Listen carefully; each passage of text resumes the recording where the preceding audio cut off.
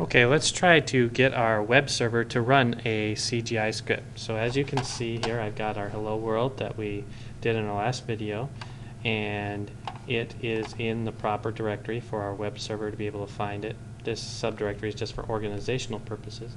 And you can see it's executable like we want because the web server needs to run it. And we have to use our shebang because the web server has no clue that we're running Python. It just knows it's a program, and so we need that shebang in there.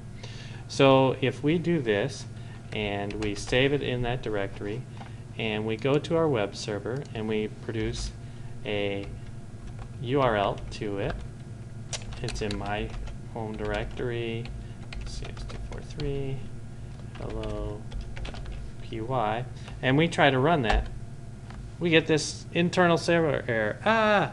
What's going on? I'm confused. Well, the problem is that we need to be able to communicate between this running program and the web server, because our program could generate anything. I mentioned in earlier videos HTML, JavaScript, and CSS, but it could also automatically generate an image or a audio file, a video file. And so we need to tell the web server what we're producing so that the web server can tell the web browser what we're producing. So we need to add one extra very important line in there. We need to print, double quotes is going to be important here, content type text HTML.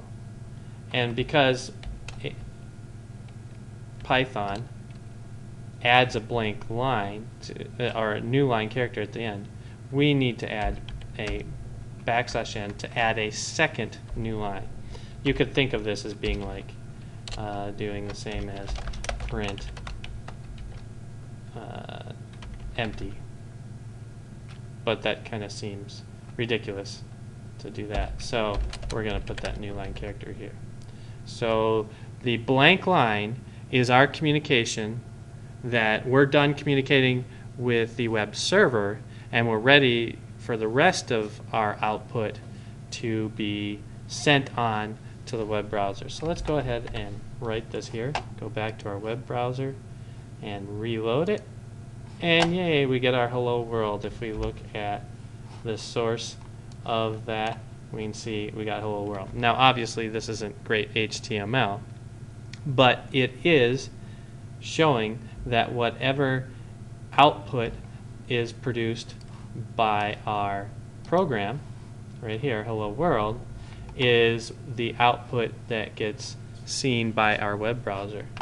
And then there's this type of information right here that communicates between the program and the web server. So the program can communicate with both the web server and the web browser. And so that is how that works.